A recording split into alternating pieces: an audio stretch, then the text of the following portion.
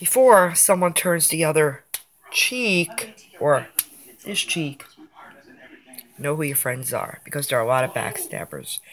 Know who to trust. Of course, this is fake. My man said, Elisa, this is beneath you. And I was like, no, it's above me. Whack-a-doodle. Nice shirt. So, you gotta not trust anyone. If they talk about others behind their backs, evidently they're gonna talk behind your back too. That's why I don't call anyone a best friend. I have a hard time as an adult with trust issues. Friends are easier with children because backstabbing's less likely. And you can only just be your own best friend. A dog could be a better friend to you than any human being could. They rely on you. But I had too many heartbreaks with pets. They all ended up dead before their time.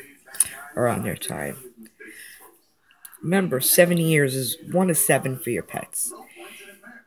Very few people will take my crap and are saints out there, as I could be weird. But they will understand you.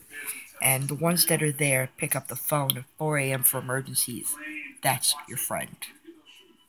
Whoever says I'm sleeping, I don't care, or I'm on the phone, or will do anything to blow you off, they're phonies. Speaking about others behind their back, we'll get back to them. Trust me. I learned the hard way. I lost a friend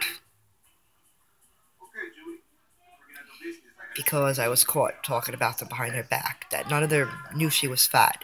And I was a childhood friend of theirs, and I knew she was fat. And I didn't realize that. Then I made a video about it. Then I posted it online, and they happened to see it. They made me take it down, but it wasn't worth costing the friendship. So on both ends, you gotta be a friend to have a friend. Be your own best friend.